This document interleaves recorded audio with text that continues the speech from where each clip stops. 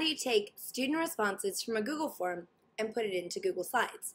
Now, if you're a premium member, you can go to the premium content page and scroll down, and you'll find Google Form to Slides add-on.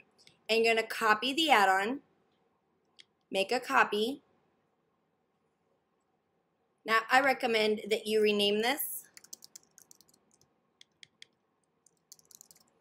and delete the directions. And then you're going to go to the puzzle piece and choose Form to Slides Premium. You're going to choose Install or Authorize the add-on.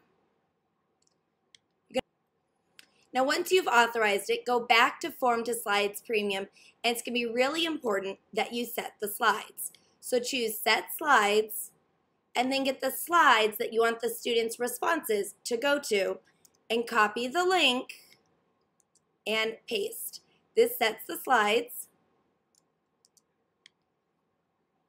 Now, if you wanted to automatically send the responses, you're going to do something slightly different. Go to Form to Slides Premium, go to Set Automatic, and now that you've set Automatic, when a student fills out the form, it's going to automatically appear in the Google Slides.